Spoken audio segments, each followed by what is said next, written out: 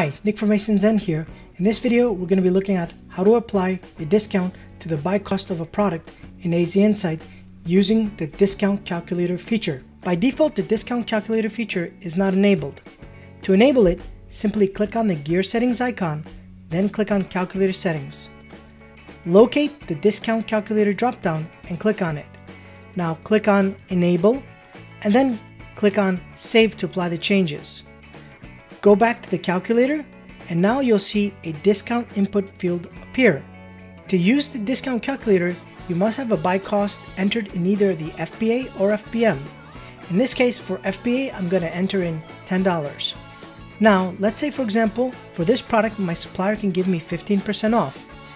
Simply enter in the percentage on the discount calculator and hit enter.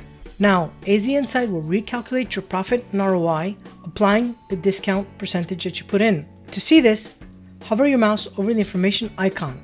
This will show you the seller fee breakdown. Here you can see the new buy cost with the 15% applied and the discount amount that was applied, which in this case is $1.50. To change the discount amount, simply click back on the discount input field and put in the new discount percentage. Once you click enter, AZInsight will recalculate the profit and ROI. Now again, you can hover the mouse over the information icon to see the new seller fee breakdown. Here you'll see the new buy cost with the discounted amount adjusted.